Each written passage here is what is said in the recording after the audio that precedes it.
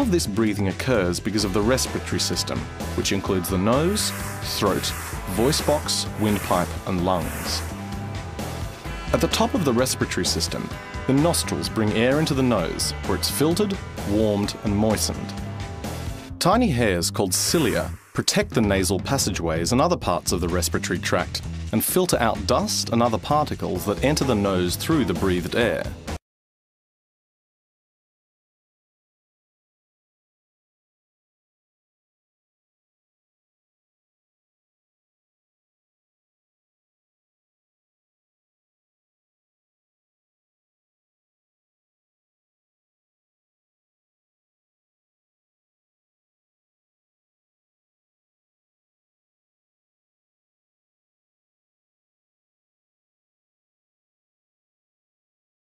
Digestion is the process of breaking food down so that nutrients can be absorbed by cells. In your stomach, food is churned and mixed with acid and enzymes. It is then pushed into the first part of the small intestine, where most digestion and absorption takes place. To aid absorption, it is mixed with bile, which is produced by the liver and discharged from the gallbladder through ducts. Digested food molecules pass into blood vessels in the walls of the intestine and are carried up through the portal vein into the liver for further processing and storage. The liver is usually a rich red color.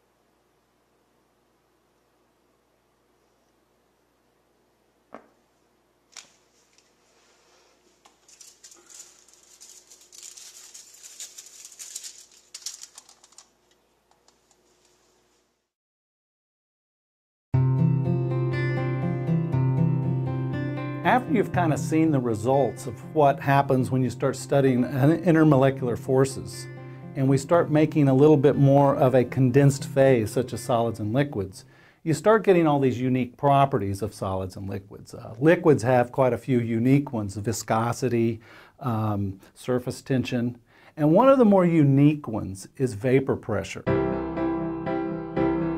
That's a very special case, and that's probably another thing completely.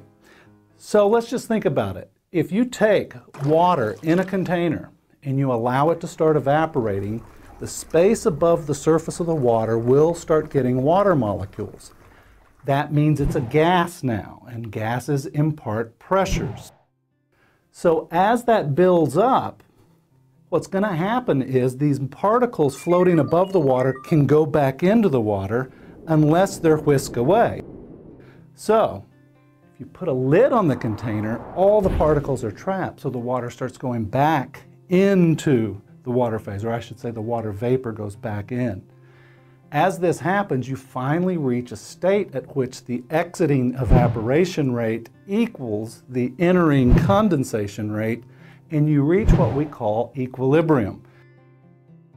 So when those two rates equal, you establish a constant pressure inside your container, and that pressure is called the vapor pressure of that liquid. In the case of water, you would say it's the vapor pressure of water. It's an example of what we call dynamic equilibrium, meaning when you look at the thing, you can't tell anything's happening, but in actuality, there are billions and billions of molecules leaving the surface of the water, and there's also billions and billions re-entering, and they are exactly the same rate. So there's no net change, but you have established what we call a vapor pressure. And that's hopefully a little bit more of a handle for you on what vapor pressure is. We have other things to tell you later about vapor pressure in other videos. The started solvent is heated to just above its flash point, the temperature at which enough flammable vapors are produced to maintain a flame. At the temperature, enough flammable vapors are given off for combustion. The lighted match hardly reaches the rim of the pan before the vapors ignite. The liquid does not burn, just the vapors.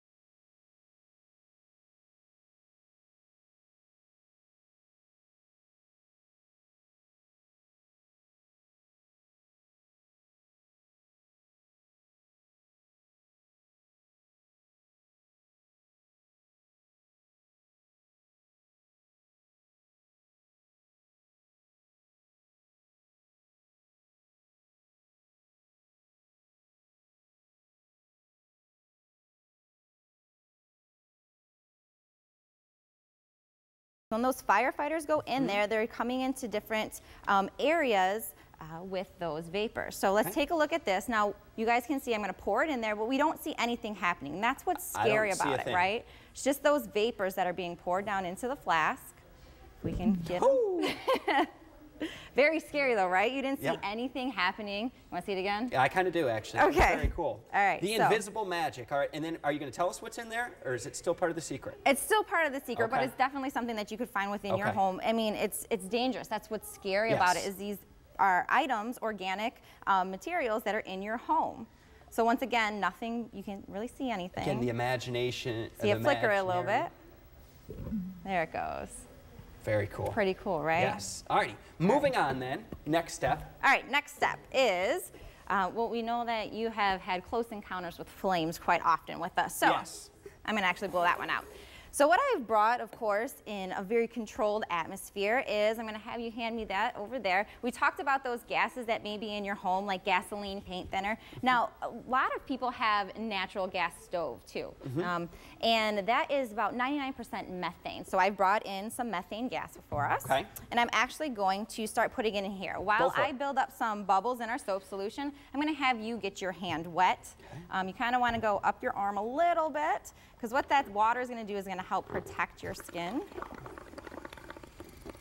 So while you're doing that, I'm going to kind of show this first. That lighter that you had, I'm going to steal back from you for a second. I'll hand that to you. Okay. And now while you stand there sopping wet for 1 second, I'm going to light this one so we can see what you're going to encounter. Okay. So count down from 3, 3, 2, 1. Very cool, right? Lighter than air, flame moved upwards. Flame moved up. That was methane gas, correct? It was methane gas, right?